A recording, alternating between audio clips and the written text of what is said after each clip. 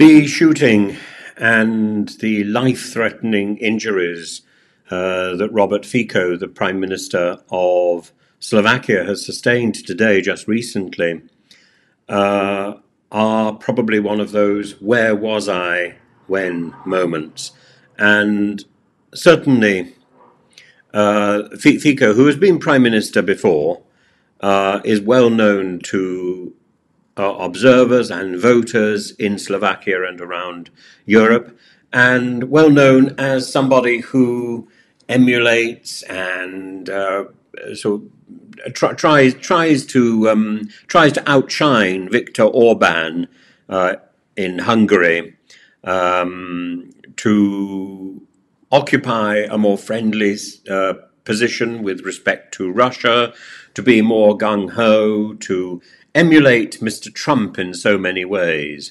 And his return to power last year has certainly prompted concerns in his own country and elsewhere. But the bullet is not the way to change policies. And there were decisions that were trying to replace the broadcasters and to effectively make the independent broadcasting system more political and more a voice of the Prime Minister, and that was being resisted. So there were certainly political undercurrents of concern about his premiership, but nothing can justify an assassin's bullet. And he has a very colourful past, all the way from a doctoral thesis on capital punishment, and then working for sciences, and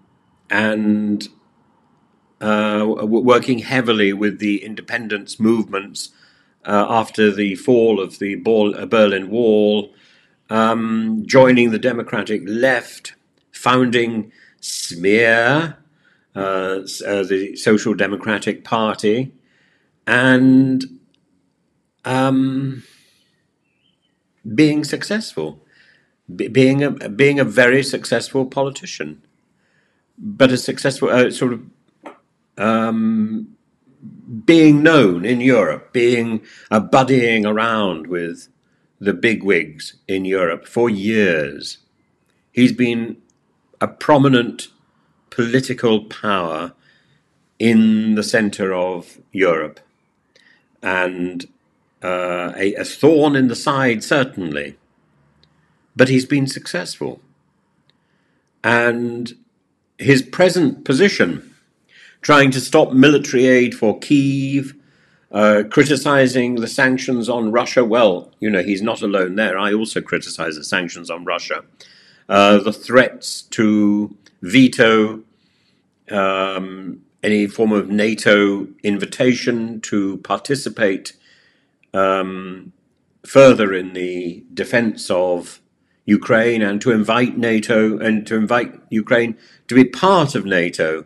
All of this he is determined to resist. But